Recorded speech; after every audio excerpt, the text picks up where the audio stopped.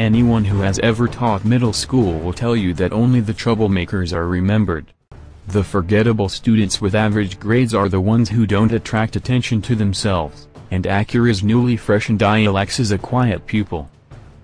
About 10 school years ago, the original TS extra bad boy attention rivaling the Honda Civic C.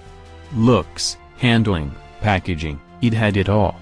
Since 2013, the ILX has tried to fill that role in Acura's catalog, but it doesn't make the same waves.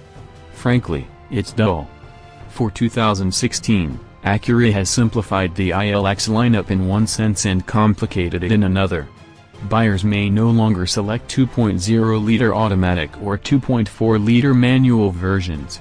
Now the only powertrain is an updated 2.4-liter inline-4, nearly identical to the Civic C's, making 201 horsepower and 180 pound-feet of torque coupled to an 8-speed dual-clutch automatic driving the front wheels.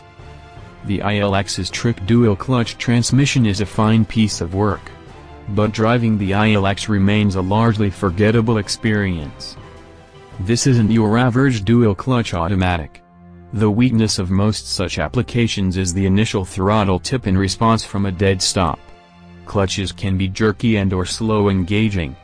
The ILX is unusual in that it has a torque converter, yielding yacht rock smoothness off the line with quick, solid upshifts.